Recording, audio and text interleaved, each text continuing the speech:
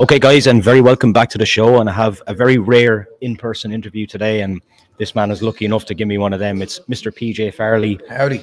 How are you, man? I'm fantastic, and we're in the same screen this time, and not split screen via satellite, right? Look, man, great to catch up with you again.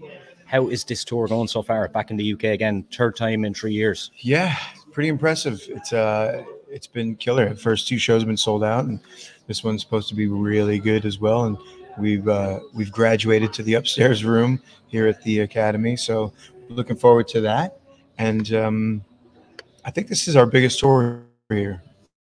This is the band's biggest tour in the UK, and since I've been in the band, they've been going up and up. So yeah. I mean, I don't know if that's a coincidence or not, but I mean, I'll let you guys say. Yeah, because actually the last tour was also your biggest tour, right? But now you're after kind of outdoing it again. Yeah. What do you think it is about Fozzy that's bringing a new, wider audience to people? You know, I don't know, man. It's always been an anomaly between the States and the UK, because there's bands that can't get arrested in the States that have always had a career here, and vice versa. So I don't know. I really don't have the answer for that. If I did, I would, take advantage of it. Yeah. Actually, I've never asked you this question. This will be the third time we've been interviewed. How did you actually end up in the band?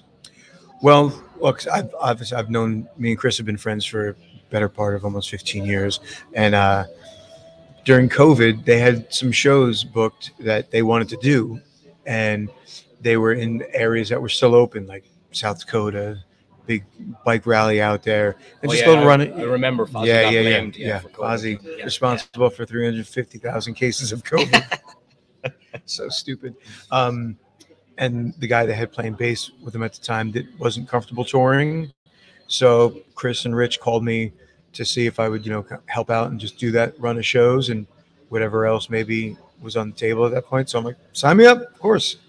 And then once I got out there, it was just kind of like, I had met Rich kind of a bit, and same with the other guys I met on the boat once, but very briefly. I didn't know them or anyone in the camp besides Chris. And once I got on the bus, it was just like I felt like I've been there since day one. It was just really easy, and it just worked out pretty well. And I think it was mutual that this works. And of course, you're not the new guy anymore, because Grant has since come in. Right. What was it like kind of adjusting into the band? And obviously you kind of touched on it there, like everyone's very open and you kind of knew them to see and stuff like that. So that helped. Yeah. I mean, anytime you get somebody new in the band, it changes the dynamic on and off stage, which is refreshing. It's always refreshing. It should be, at least, that's the whole reason a change happens. So, that's been the case. Grant is, he's a lot younger than us, so he brings the average age of the band down. But and it's great. It's great to see and be around. It's contagious. So both on stage and off stage. So it's been great. I think the original guys in the band will, meaning Chris, Rich, Billy. They think this is the best it's been so far. Yeah, and it's a nice mix of people then, as you said, as well. And obviously with Grant coming in then as well, it brings, as you said, like someone younger. And then people always kind of notice that when they see you guys there, they're like, wow, this guy is so young. Yeah. What does that feel like, or does it make you feel old? It's funny because I've always been the youngest guy in all the bands that I've been in. Yeah. I'm over the threshold now where those odds are against me now, and Grant has made sure of that. Where does Fozzy, like, you've been playing music for a long time, like where does Fozzy rank for you in terms of some of the shows you've done? Oh, I mean, well, I would say number one. I mean, we just did Wembley, and that was by far, the biggest thing I'd done. Even though it was 2 minutes, it was, when like you asked me how that was, I said it was like 2 minutes of euphoria. And I always tell people, even if we played an hour and a half set, I'd only remember those 2 minutes.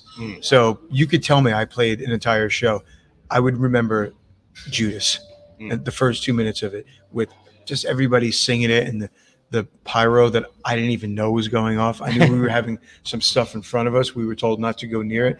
I didn't know about all this. I'm like, holy shit. So, I mean, it was like headlining Wembley. So that was right on top. Sits right there. What was the reaction like from friends and family when you told them you were doing that? Obviously, they were watching it back home. Yeah, I mean, pretty much the same. They're like, what was that like? You know, it just looked so massive on TV, especially, you know, let alone being there. So it felt as good as it looked. That's what I say. Yeah. Chris said a while ago, and it's something that kind of resonated with me. He was talking about putting out singles as opposed to albums now. And I think like it's the way a lot of bands are going. Yeah. What do you think of that formula going forward? Personally, I hate it. Okay. You know, I'm an old school dog. I like, you know, the record mentality, the whole purpose, the sequencing, you know, the ride you go on, you know, but I get it. People just don't have the attention span anymore. The song goes on a playlist. It's like a lottery ball, you know, it just gets popped up. So at this day and age, records are just so much time, effort, money, and so much of it gets lost. You know, I mean, like he always refers to Boombox, is a very deep record. Every song on that record, personally, I feel is amazing, and there's just so many that we don't play, and we play half the record. Yeah. And there's so many that we don't play, and they'll never see the light of day, and it's a shame. So although we like making records, we're in a fight we can't win. So why do it? You know, just keep dripping them out. Yeah. So you think those singles might eventually lead to an album down the road then?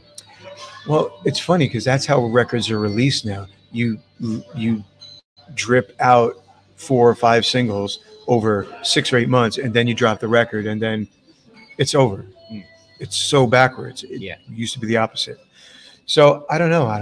I mean, you know, with the resurgence of vinyl and stuff, who knows if that's maybe the seed of it kind of turning around and people getting, you know, that feeling of holding a record and looking at it, especially in the big, you know, format. I mean, bringing it back full circle. You know, it's not like a CD or a booklet, you know, or anything. You can open the double wide and stuff. So hopefully that gets people interested in, you know, artwork and reading the credits and the lyrics, and, you know, maybe learning about the band, and, you know, just building that more of a rapport, getting a little more interest than just a file on your phone. Yeah. I used to look forward to getting an album, and obviously normally a single will come out with the album, and then I'd be listening to the album thinking, oh, I wonder what song they're going to release next, or I wonder what the music video will be for this. So that's kind of that mentality too. Totally. Yeah. What was Australia like? That was my first time there. It was unbelievable. I mean, it was the first day of summer there, and we went in December, and I didn't know that. So I got there. I'm like, what the hell? First day of summer? Scratch my head.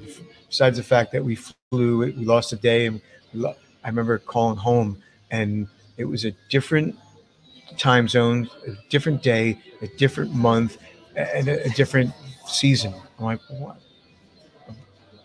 I felt like I was in space. Yeah. But it was beautiful. What a beautiful country. I mean, it was just short but sweet, though. And it's, you know, it's a lot of work going over there because there's no tour buses over there. Everything's fly date, so not a lot of sleep, but great crowds, and I can't wait to get back.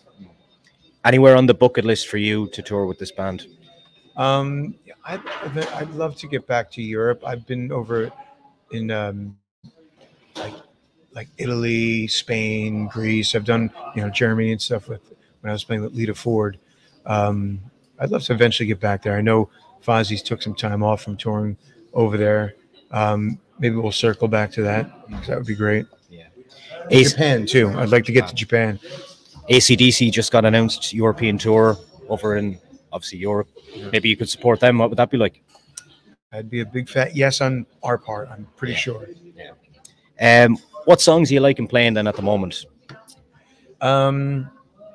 Spotlight's great because it's, you know, it's new, it's fresh, it's the crowd digs it. I love Purifier. A song that we sometimes play in the set, Drinking with Jesus, is always one of my favorite songs. And Enemy's like the centerpiece of our set. Billy and Rich go off and do their guitar duel, and, you know, it's just me and Chris just kind of sit back and just groove out and zone out, and the crowd just eats it up. So it's a highlight. I do always be saying to the guys, God Pounds His Nails. That's a great song. That should make a comeback at some point. Yeah, we did that last year. What month is it now? Last year. Yeah. It is February, yeah. Yeah. That's, I think, spring last year we did it. Yeah. Just off the Jericho cruise as well. What is that like? It's seems crazy from the outside. It's crazy on the inside too. Yeah. It's but it's really cool because it's such a great community. I mean, people just have so much fun. I've done it 4 times and there's never been any drama or, you know, it's amazing to see, actually, to see how many people are just out there all for the same reason and just having a great time. And, you know, we're all just commingling and it's just one big happy ship.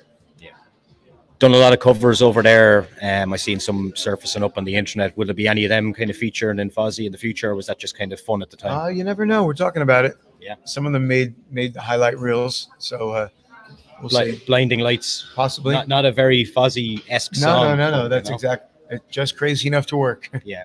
And that's another thing I always say to the guys as well. SOS by the Perfect example. The ABBA cover. Like, that's fucking fantastic. Yeah, perfect example. Yep. So look, that kind of wraps us up here, man. Look, I'd like Great. to thank you for your time today. Yeah, no problem. And see you up on the stage. Yeah. Thanks very much, man. Thanks, buddy. Cheers, man.